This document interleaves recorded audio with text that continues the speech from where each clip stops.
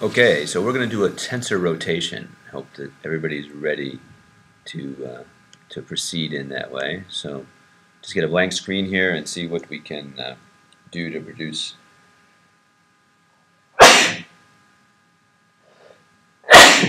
Well, anyways, all right, so we're going to do a tensor rotation.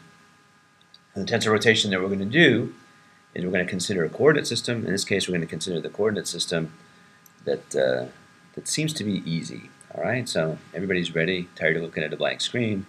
Let me define a coordinate system up here. And we'll define as YZ coordinate system. We're going to define a little element in the YZ coordinate system. We're going to define a stress of 20 MPa acting in that direction on my little element, pulling it in that direction. That's the only stress that we have. Right? From that, we can write a stress tensor. The middle value will be 20. The middle value is sigma 22 or sigma YY equal to 20. If it was written with a single subscript, it would be sigma 2 or sigma y. You'll see later in some classes that people will just use a single subscript. The other stresses are all zeros because we only have a uniaxial stress. Essentially, we have a tensile stress applied in the y direction.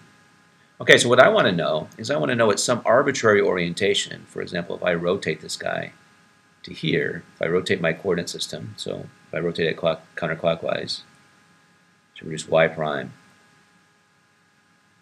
z prime, something like that, this angle has been defined as capital phi, which is a counterclockwise rotation about x or x prime.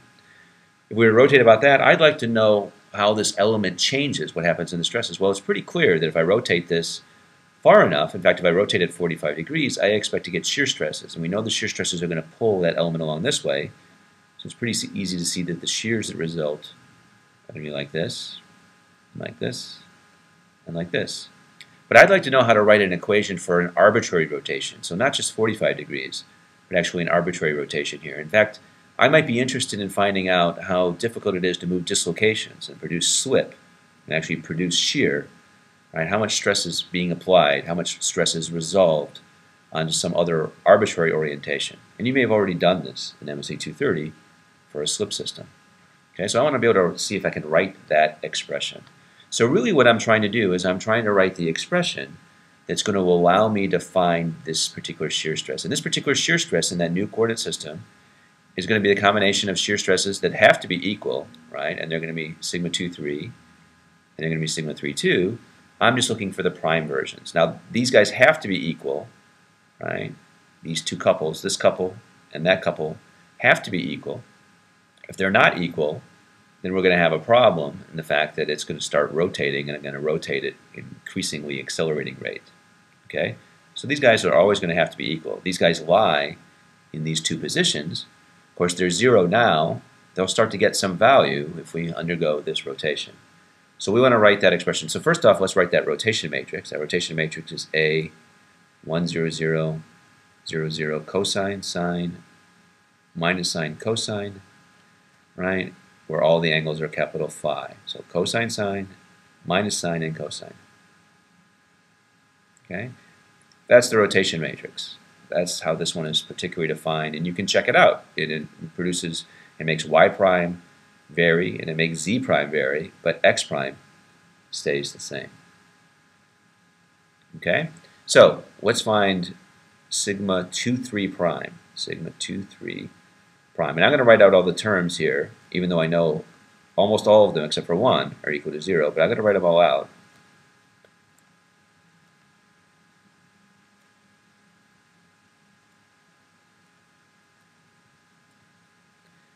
What I'm doing is I'm writing out the A's first,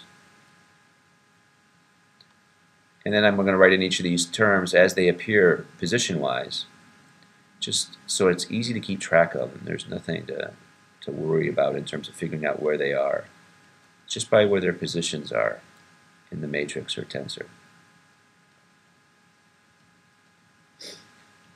If I do that, oops, sigma 3, 2, this is sigma 3, 1, sorry, sigma 3, 1. If I do that and I think about it, this one is 3, 2, and this is sigma 3, 3. Wish I had a little handy eraser. But anyways, all right, so I need to put the subscripts in. The first subscript on each of these is going to be determined by these guys. So this subscript, this 2, goes there, and this 3 goes there. So we expect to put a 2 and a 3. In fact, we can put a 2 and a 3 as the first subscript on each of these. Just like that. Kind of mind-numbing. Not exactly exciting, but clear. And then the last 2 subscripts are determined by the same thing. This 1 is going to go here, and this 1 goes here. And this 1 goes there, and the 2 goes there. And this 1 goes there, the 3 goes there. This 2 goes here.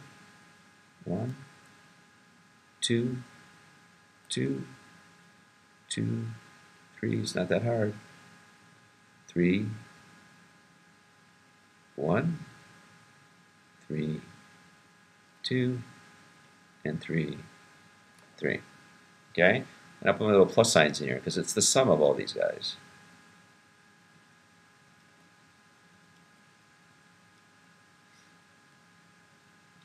Now, for this particular case, all the other terms are equal to 0, so the only term we have to worry about is this one. Right? So the only thing we have to pull out is sigma 2, 3 prime, right? A22, A32, sigma 2, 2. We get these terms. A22 is going to be the cosine of phi.